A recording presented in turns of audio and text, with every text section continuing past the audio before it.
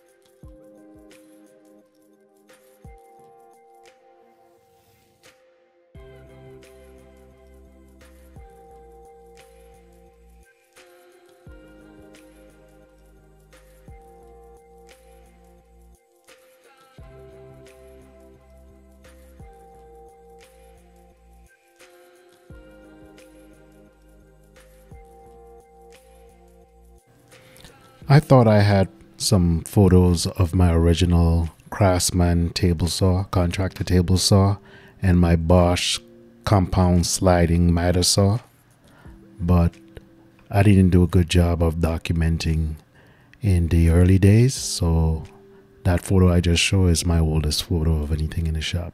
And even then I had quite a few tools compared to what I started with.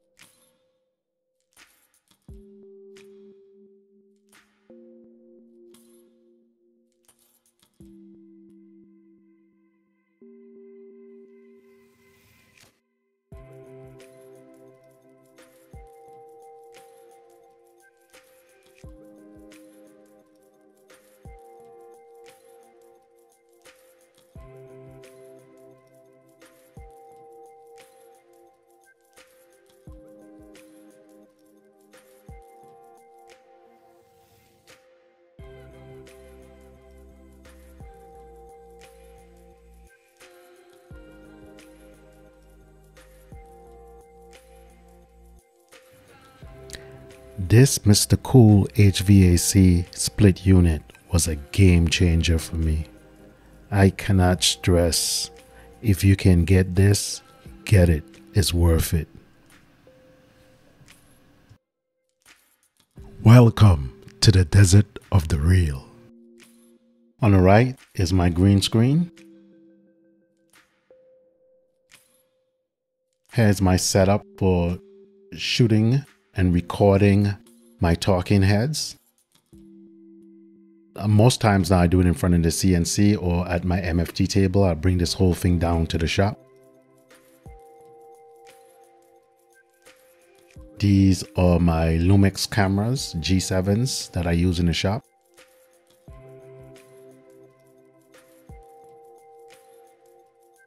This is my workstation. To the side of it is a eGPU.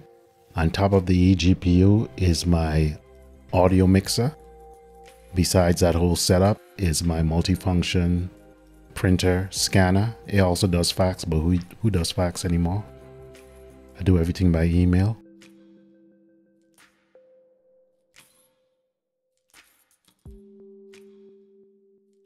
That big thing that looks like a computer is actually my bank hard drives. Coming into frame now is my mic. It's a Rode Procaster. It's a very good mic. It's the mic that you're listening to right now in my voiceover. I intend to use that in the future also for podcasts. This is one of my monitoring speakers. I drink tea, not coffee. You can see my teacup. You can see the Mac Mini. That's what I use for all my computer needs, for CAD and for editing. My Stream Deck is what I use for controlling software with macros and hardware too. This is my keyboard, wireless. This is from Logitech. And this is my mouse that is also by Logitech.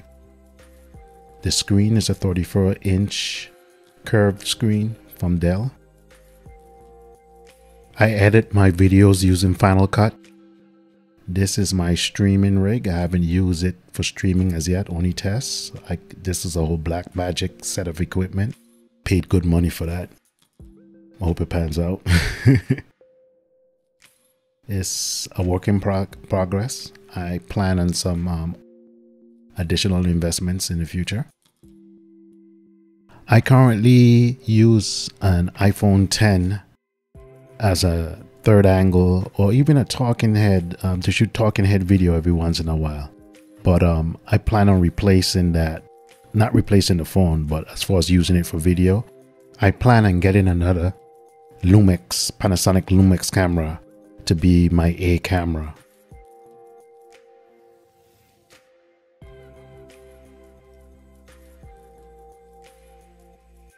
I use a Shuttle Pro, which is another type of micro keypad, but I use that specifically for controlling actions in Final Cut Pro. I use a 3D connection mouse to manipulate my models in 3D.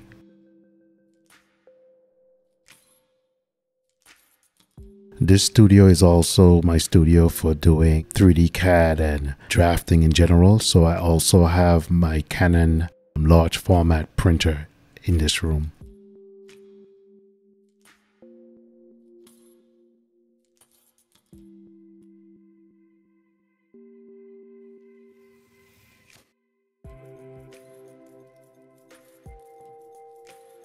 I use a software by the name of FormZ for my 3D modeling. It's basically, think of it as SketchUp on steroids.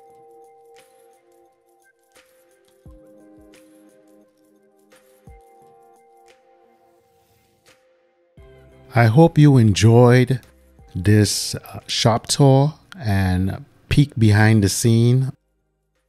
Well, that's it. Thanks for watching and have a great day. If you enjoyed this video and you would like to be notified when new content is dropped on this channel, like, subscribe, hit the bell notification, and drop a comment down below.